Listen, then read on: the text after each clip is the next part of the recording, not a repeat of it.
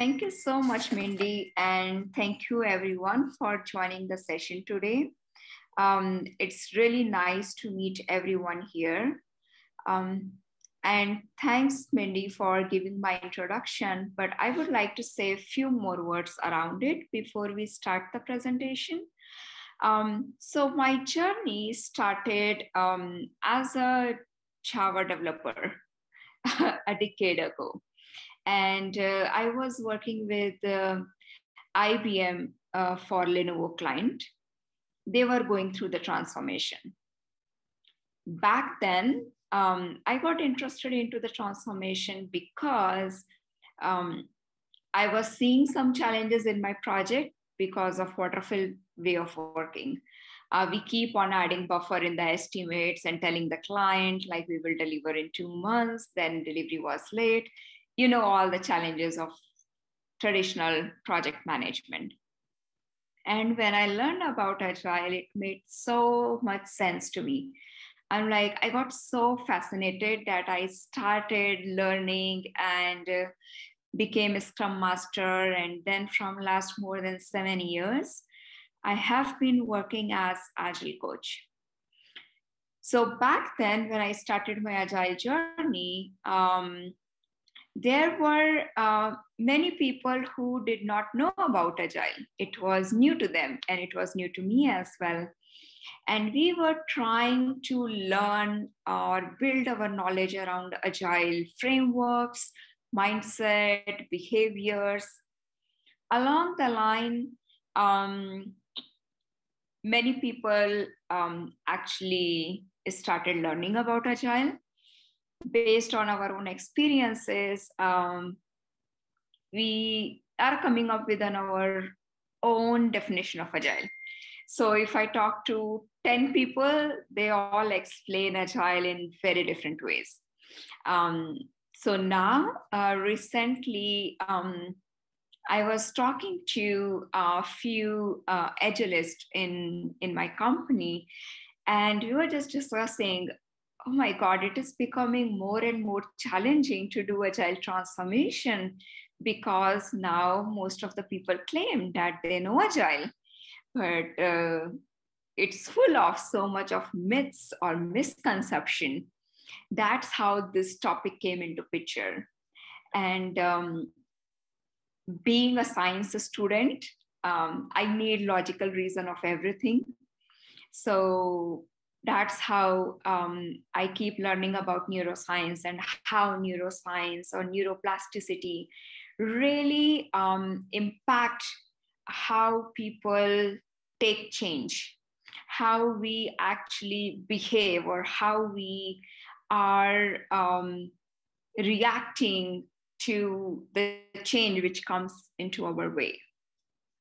So now I would like to start my topic, which is about unlearning, because I believe only learning is not beneficial.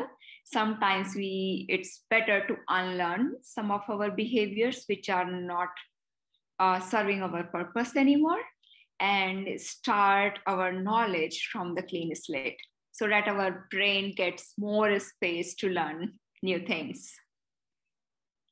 So let me share my presentation.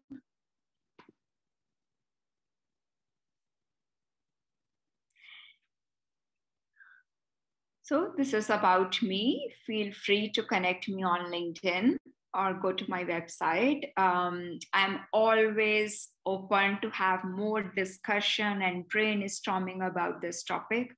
I'm so much passionate to understand and learn more about human behavior.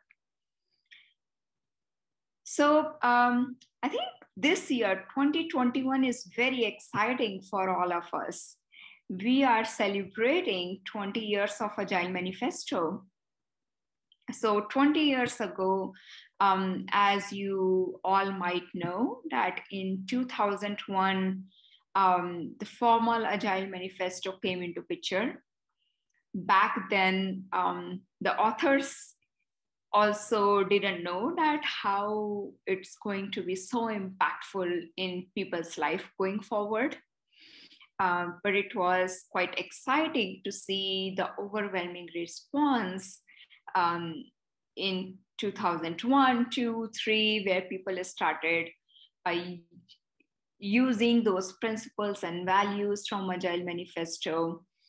And along the way, we saw some success. Some organizations, they started using Agile.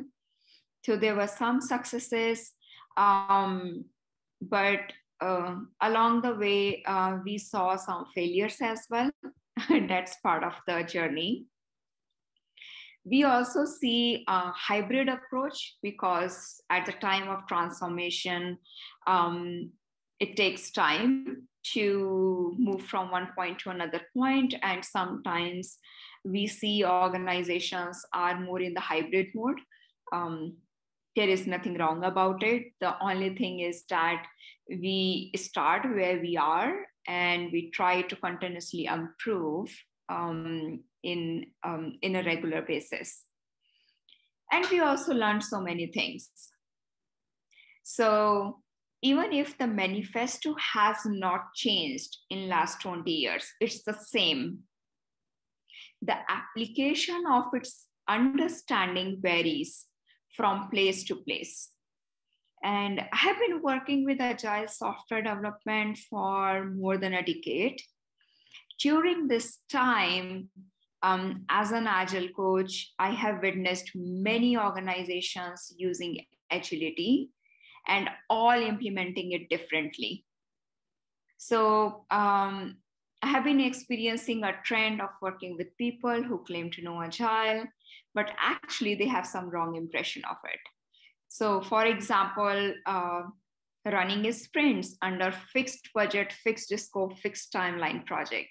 So where is the flexibility? Agile means adaptiveness, being flexible, and being people-oriented.